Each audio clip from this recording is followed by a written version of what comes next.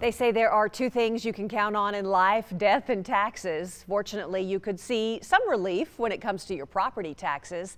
It all depends where you live and if your city leadership is opting into Governor Little's Public Safety Grant Initiative program. The state received more than $1 billion through the CARES Act toward pandemic-related safety costs. It also could help cities avoid layoffs and furloughs.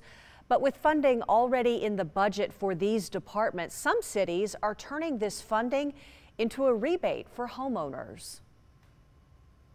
Cleanest and most in alignment with Treasury guidance that those funds be passed on to the taxpayers of Idaho in the form of property tax relief. So if a city or county opted in, they would be able to cover their public safety payroll costs on federal funds, with the expectation that they pass the resulting savings on to Idahoans in the form of property tax relief. Some local cities are split on the program. Boise is opting in, which means homeowners will see some tax relief.